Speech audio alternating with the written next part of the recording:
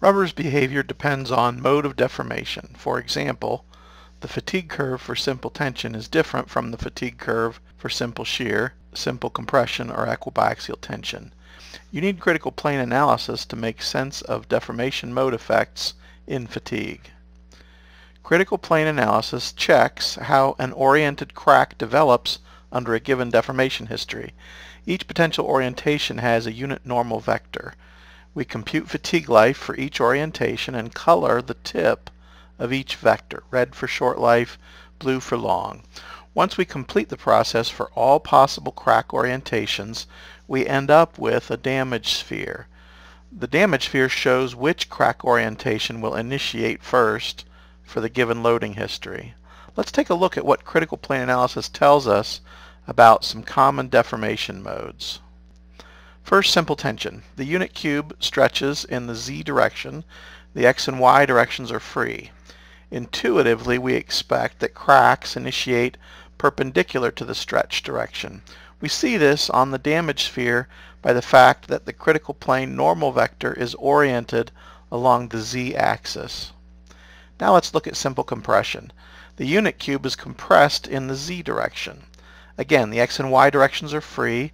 In simple compression, no matter what orientation you pick, no crack experiences mode 1 opening.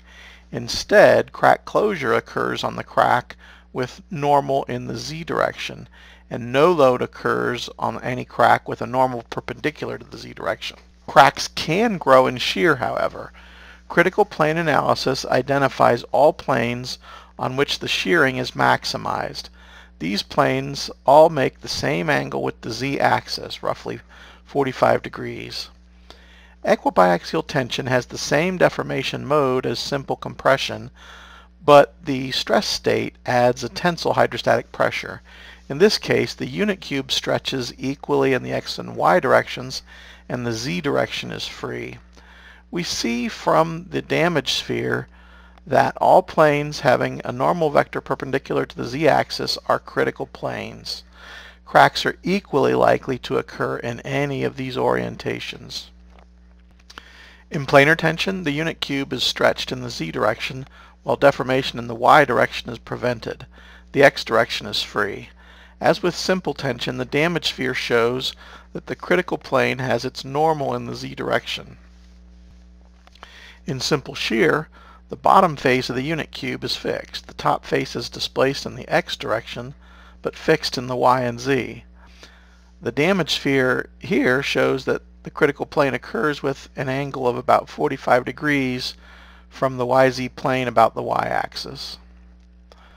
So far, we've held constant the mode of deformation while we cycle deformation magnitude.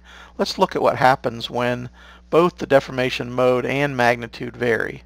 In this case, there is no consistent max principal strain direction, which raises questions and causes problems if you try to relate back to a fatigue curve that was generated under a constant principal direction. But critical plane analysis works well here because it explicitly considers in detail the local loads experienced by each possible crack orientation. Critical plane analysis works as well when mode of deformation is changing as it does when mode of deformation is constant. Here's the bottom line. Max principal strain or stress can correlate to fatigue life for some simple cases, but they break down as a general purpose rule if crack closure occurs or if the mode of deformation or principal directions are varying. Critical plane analysis is the general purpose rule that works every time. If this video has earned it, give us a like. We'll be adding more videos, so subscribe if you want to keep tabs on us. Thank you.